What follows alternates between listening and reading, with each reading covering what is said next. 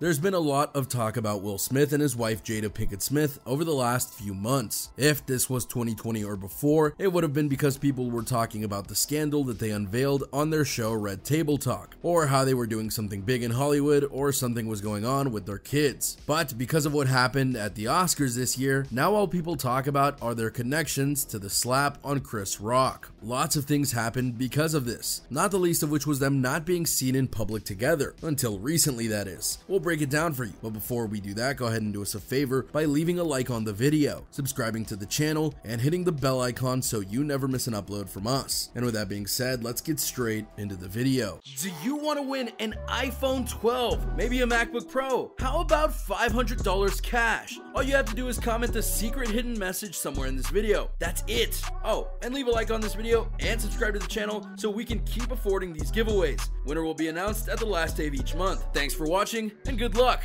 Number 6, the date. Like we noted, Will and Jada haven't been seen in public together since the incident at the Oscars.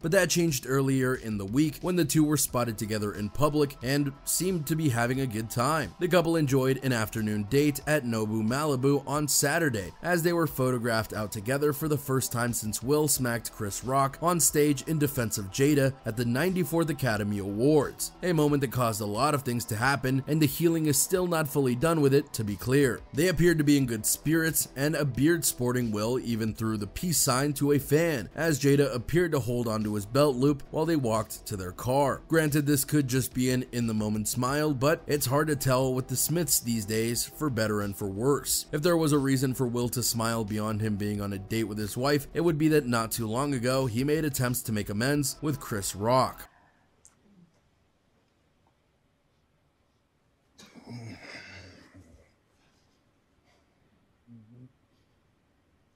Number 5, the apology video. Yes, indeed, though it took many months, not including the statement that he made after the Oscars, which was written word, Will Smith went on camera and in a very carefully made video, as you can tell just by watching it, he went and apologized to everyone, from the fans to those at the Oscars that night, and of course, Chris Rock and his family. It's been a minute. Over the last few months, I've been doing a lot of thinking and personal work. You asked a lot of fair questions that I wanted to take some time to answer. Smith immediately addressed the controversy, noting he didn't apologize to Rock in his acceptance speech because he was fogged out at that point. I was fogged out by that point. It's all fuzzy. It's all fuzzy. I've reached out to Chris, and the message that came back is he is not ready to talk, Smith explained, and when he is, he will reach out. So I will say to you, Chris, I apologize to you. My behavior was unacceptable, and I'm here whenever you're ready to talk. I want to apologize to Chris's mother. I saw an interview that Chris's mother did, and that was one of the things about that moment, Will continued. I didn't realize, and I wasn't thinking about how many people got hurt in that moment. I want to apologize to Chris's mother. I want to apologize to Chris's family, specifically Tony Rock. We had a great relationship. Tony Rock was my man, and this is probably irreparable. Tony Rock was my man, this is probably irreparable. When he slapped Chris, he slapped all of us. He really slapped me, Rosalie said at the time. You reacted to your wife giving you the side eye and you went and made her day because she was mulled over laughing when it happened. I spent the last 3 months replaying and understanding the nuances and the complexities of what happened in that moment, Smith said. And I'm not going to try to unpack all of that right now, but I can say to all of you that there is no part of me that thinks that was the right way to behave in that moment. There's no part of me that thinks that's the optimal way to handle a feeling of disrespect or insults. Smith continued by saying the choice was his own, and that his wife, Jada Pinkett Smith, had nothing to do with it. He concluded the apology video by noting that he's human and he made a mistake, but he is trying not to think of himself as a piece of. If you hang on, I promise we'll be able to be friends again. I'm trying not to think of myself as a piece of shit. If you hang on, I promise we'll be able to be friends again.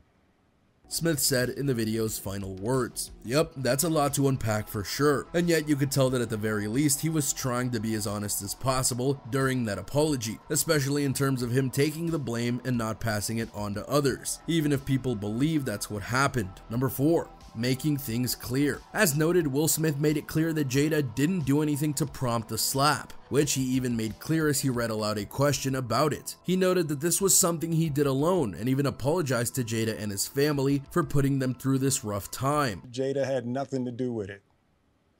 I'm sorry, babe. I'm gonna say sorry to my kids and my family for the heat that I brought on all of us.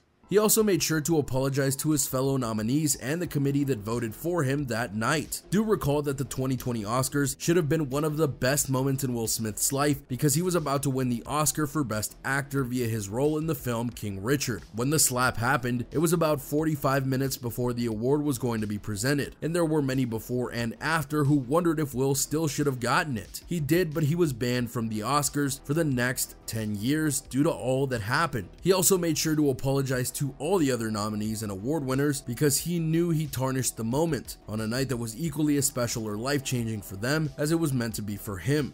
To all my fellow nominees, you know, this is a community. It's like I won because you voted for me, and it really breaks my heart to have stolen and tarnished your moment. So again, he was trying to take the full blame for what happened, and that's not something that celebrities always do. Number 3. Central trauma. Near the end of the video, one of the questions that Will Smith addressed was that of letting people down due to his actions. Because if you think about it, Will Smith was one of the more perfect celebs in terms of how he handled himself. He wasn't like many who regularly got in trouble with the law or let power go to their heads, as we've seen with other troubled celebrities. Yet in one move of his hand, he's now been branded, and he knows that is a bad thing, especially to him mentally. In the video, Will notes that disappointing people is his central trauma, noting that he hates to disappoint people, and that's exactly what he did via the slap. He states that he wants to bring life and love back into the world and is fully devoted to that notion. Disappointing people is my central trauma. So it hurts. It hurts me psychologically and emotionally to know I didn't live up to people's image and impression of me.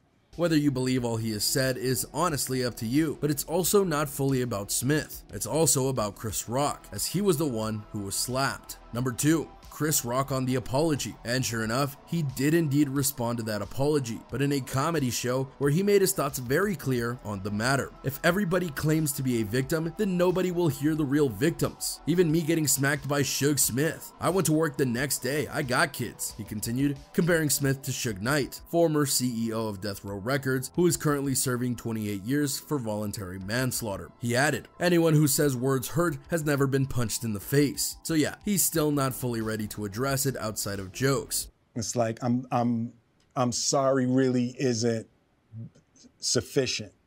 So take that as you will. Number 1, is Will Smith on the road to recovery? An interesting inquiry, and one that can't be ignored because at present he's radioactive in terms of Hollywood. Many projects he was working on pre-Oscars were put on hold due to his actions, and it's not hard to see why. Chris, I apologize to you.